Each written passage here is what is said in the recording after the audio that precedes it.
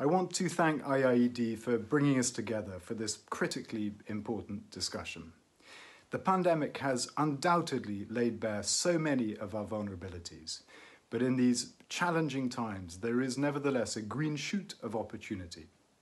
An opportunity to build our societies back and to build them back greener and better.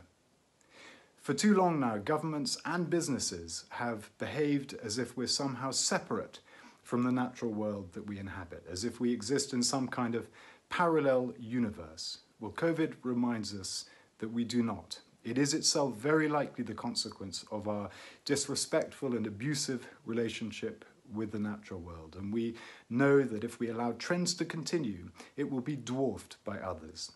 Now, it should be self-evident that we cannot expect to cut tropical forests down at a rate of 30 football pitches per minute, or bring the world's great fisheries to the very brink of collapse, put 2 in every 5 of the world's plants and around 1 million species on a path to extinction without paying a terrible price. But that is nevertheless what we are doing. And despite all the fine words that we hear from world leaders year after year, the trends are not only not reversing, they continue to accelerate. So something profound needs now to happen.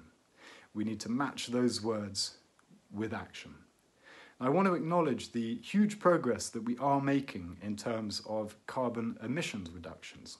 Country after country is committing to bringing their emissions to net zero by 2050. The transition to a cleaner economy is happening, and faster than really anyone predicted. Renewables are overtaking fossil fuels, as zero electric cars will soon become mainstream. Millions and millions of people are employed in businesses around the world that are delivering that change. But we've made very little progress with nature, and its destruction is not only causing climate change, it threatens the world's poorest people who depend most directly on the free but criminally undervalued services that nature provides.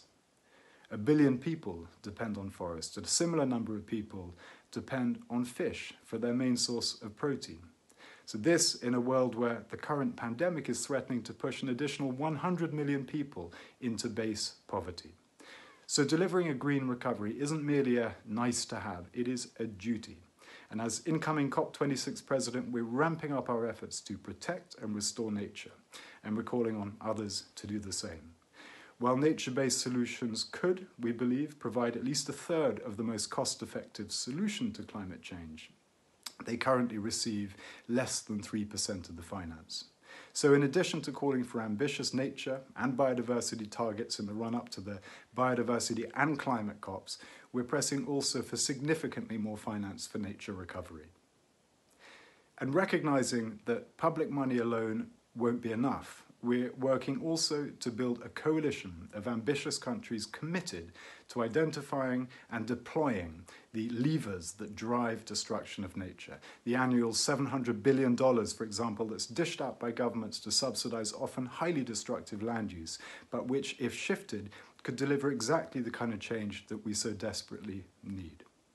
We know the views and experiences of our least developed country partners are critical.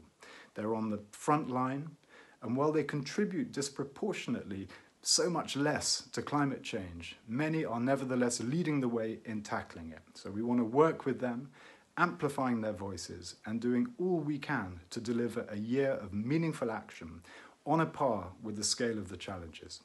Thank you so much.